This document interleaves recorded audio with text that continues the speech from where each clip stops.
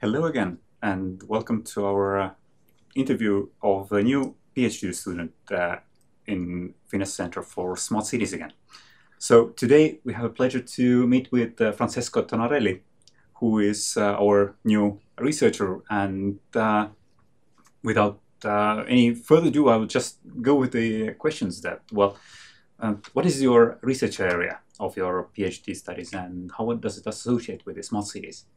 Well, my PhD topic is actually smart city governance, uh, and I have a particular focus on geographies, which are usually overlooked by mainstream research. That is the global south and the secondary cities.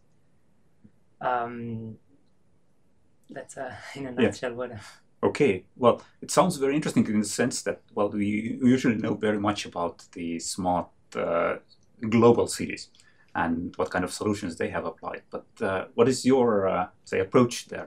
How do you see at the moment that, well, say, what are the specifics of such ignored cities or such smaller smart cities? What kind of, say, new solutions or you have found there?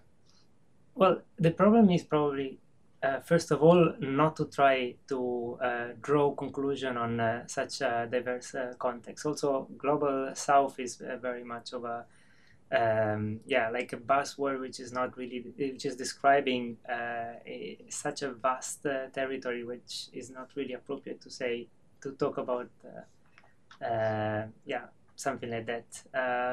I think one of the key point of my PhD is to try to provincialize, that is to look at the specificity of a context and how this brings about a different way that innovation and smart city making is actually applied to that specific context. And then to try to draw, go back to the bigger picture and draw similarities and connection and comparisons between these different geographies. You've also said that you have, say, you are looking also at the digital solutions of these smaller areas. How do you see it at the moment? Say, is there big differences between the different areas? Well, there are quite a lot of differences. There is obviously a lot of solutions which are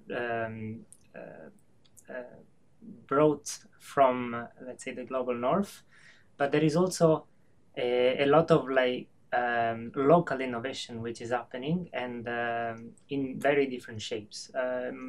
The area which I have been working on and know probably the best is East Africa, and this is quite well known for the mobile money, which has been invented in Kenya and now is applied in a lot of different contexts.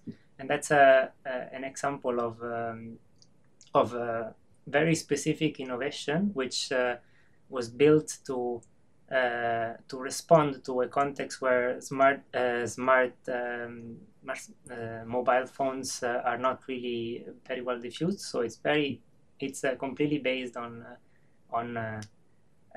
modest phones, they call it, like the first generation of mobile phones.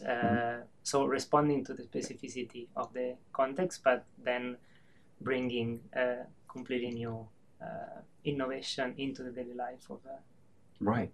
Well, how did you find out actually about the FinEst Center for Small Cities? Well, it's a bit of a long story. I did my Erasmus in Copenhagen, and there were quite a lot of people from Finland and Estonia, and I was very much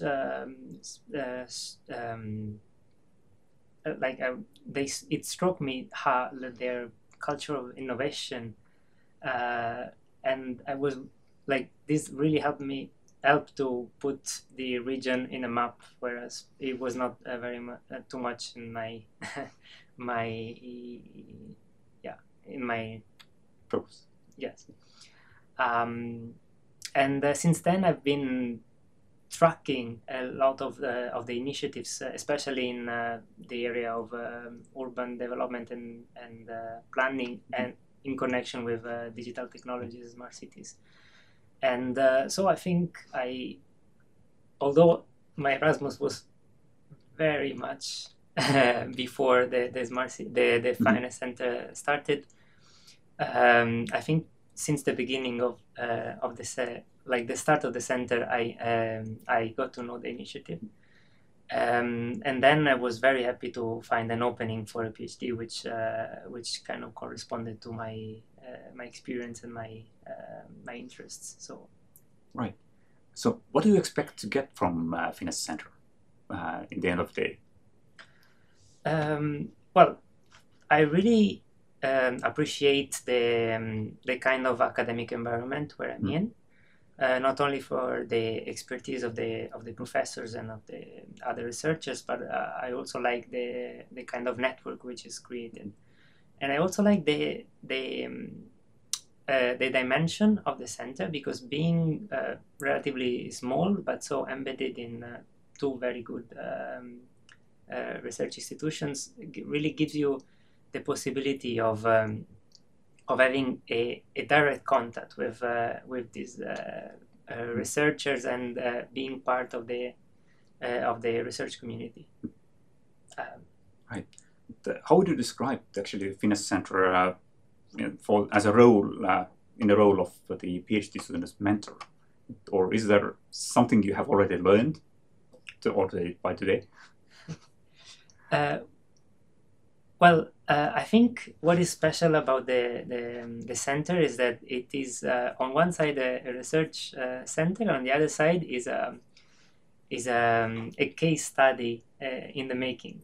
So I found it fascinating how being connected and just working in the day-to-day work is actually feeding into my research and the research of my other fellow colleagues, and I think this is extremely enriching, and is a way of learning which I had not thought about before.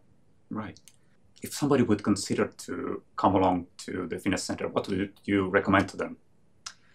Well, I would say not to be shy and to try to engage as much as possible in the life of the center. As I said, the added value is this dynamism and this involvement in the actual process of the country and of the region.